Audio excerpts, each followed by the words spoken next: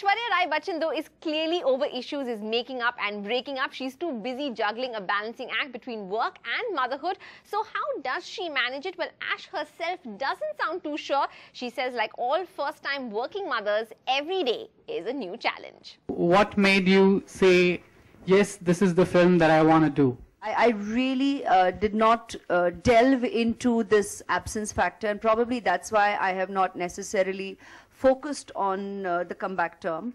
There's no going away from it, there's no running away from it, and it will forever be the comeback film.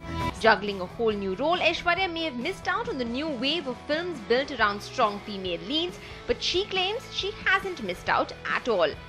We get into a movie compartmentalizing it as any kind of centric, you know, I mean really the dash centric, because here we are just coming on board, having a story unfold and being told to the viewer. And I honestly believe even viewers don't necessarily label it, but I think once that impression is kind of set, then that's the way it gets articulated. So we are here making movies, and we are always in the hope that every movie that we make appeals to the audience, the viewer, because that's who it's being made for. And that's pretty much as innocent as our entire approach is, I think, when we make movies. Looking forward to, hopefully, directors willing, writers willing, many more experiences of working together. Truly. Yes, Aishwarya may be raring to get back in the spotlight, but also admits that life may just get in the way of movies. Life changes, and in a mother's life, I think every day is a first.